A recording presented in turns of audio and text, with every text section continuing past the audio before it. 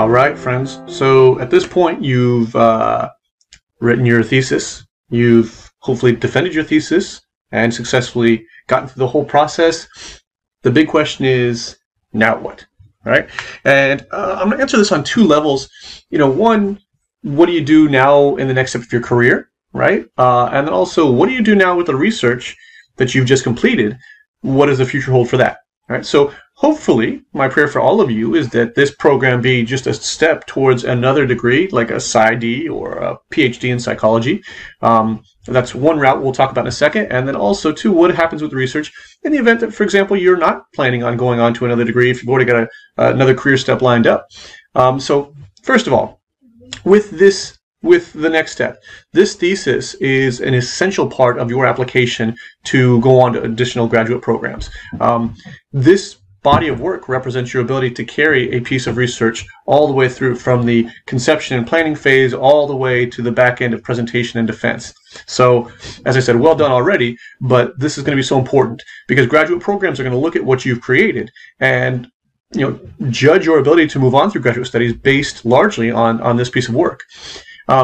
In that sense, too, when you go to especially like a PhD program or a PsyD program that's heavy on research, ideally, this research will feed into your next studies. So at the part of your Chapter 5 where you said future research might include blah, blah, blah, blah, blah, now is the opportunity to do that. So when you go on to a doc program, many of them will ask you, okay, so what do you want to do for your research project, for your dissertation?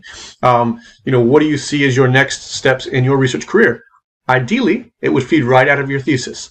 So it wasn't just idle thoughts of, oh, well, future researchers could do this. No, you now are the future researcher. So what are you going to do?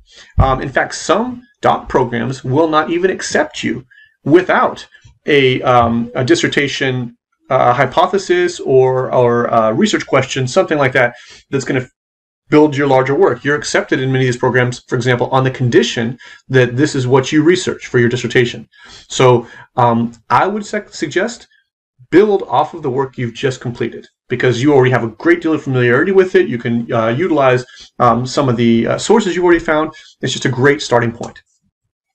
The other side of this, too, is your research through a thesis doesn't cover all of what you've discovered. Obviously, we've already talked about post hoc analysis. So there's plenty of other things that you might explore with the data set that you've already created through your study. What I would recommend, regardless of whether or not this is the end of your degrees for psychology or if you're going on to another degree in some other field even, right? You have to try and get this disseminated. You'll notice in the background here is this website for what's called SPSP, the Society for Personality and Social Psychology. This is an organization to which I belong. Being a social psychologist, obviously, it makes sense for me. But what I would really encourage you to do, in fact, many of you have probably already done over the course of your master's studies, is join a group. Obviously, this one here is really trying to get the members to come in with a very eye-catching sort of GIF it's got going there, right? But become a member of one of these groups and then also try and disseminate your work through them. So, for example, this organization has multiple small conferences over the course of the year, but their annual conference is in February. This year it's in Atlanta, Georgia. You can attend virtually or face-to-face, but they have presentations, poster sections. In fact, they even have this, and I think it's on the website. I think you can find it here, professional development.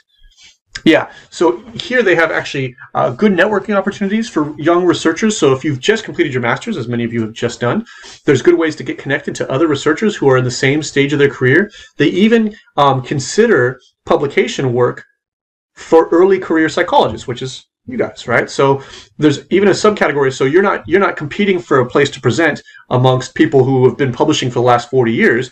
You're competing against other people who are at this stage of their career, which is, I think, brilliant, right? So this is an excellent outlet, and SPSP as a group has a very broad selection of what they feature in terms of their publications and their conferences. So if you're like, well, I don't know if mine is social psychology or if it fits in this, a lot of my students who go through this master's program are eligible to be accepted for this sort of research publication, just because of the nature of what they tend to accept and a lot of the research that comes from our master's program. So I would really encourage this. not just the membership, but also submitting.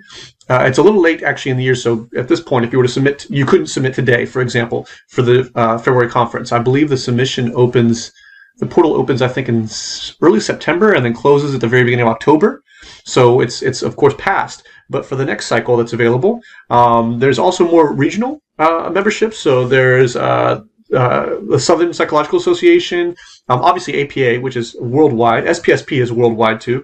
But the more organizations that you can get involved with like this, the better off you can be as you move forward in your career.